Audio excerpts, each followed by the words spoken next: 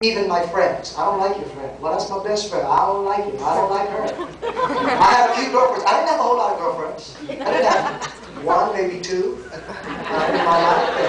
What you laughing about? I'm trying to tell you this story. Man.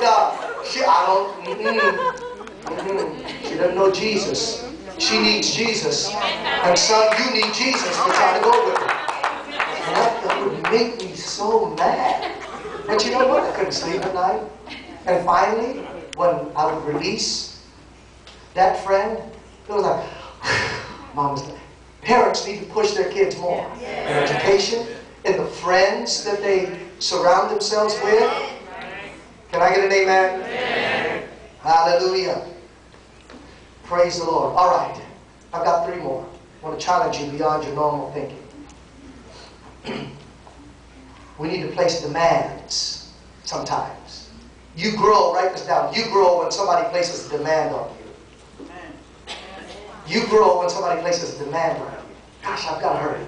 It's like this pastor that placed a demand on one of the members. This man was always complaining about the ushers. You know, the ushers, they're just not, they don't know how to do things. Always complaining. So the pastor finally says, okay, this is what we're going to do. You're going to work in the usher board. You're going to be one of the ushers. And the man says, I don't want to be an usher. He goes, you don't understand. The pastor says, I'm not asking you. I'm telling you to be. I'm not somebody's TV preacher. I'm not some. No, I'm your preacher. If I'm your pastor, I'm placing a demand upon you. You're going to be an usher for 4 weeks. So he says, well, okay.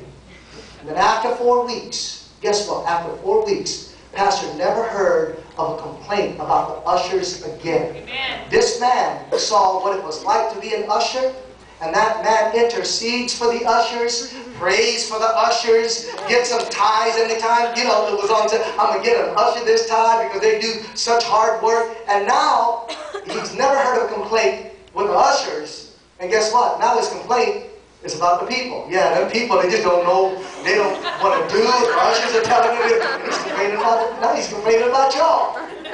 But he grew, he began to pray for a ministry instead of complaining because a demand was placed on him.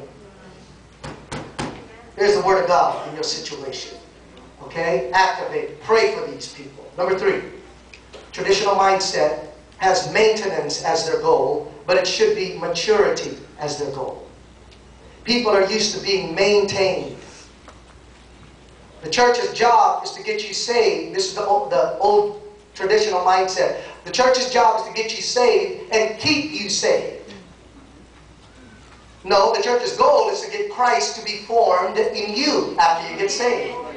You're supposed to keep yourself in. Can I keep you in Christ?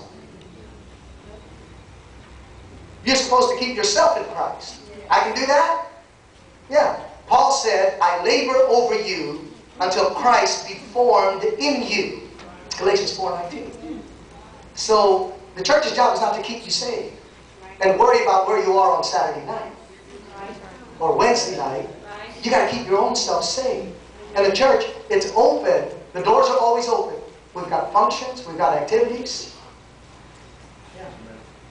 We're not here to maintain. We're here to help you get to your next level. Number 4, traditional mindset meets the external needs of the people, but it should be meeting the internal needs of the people.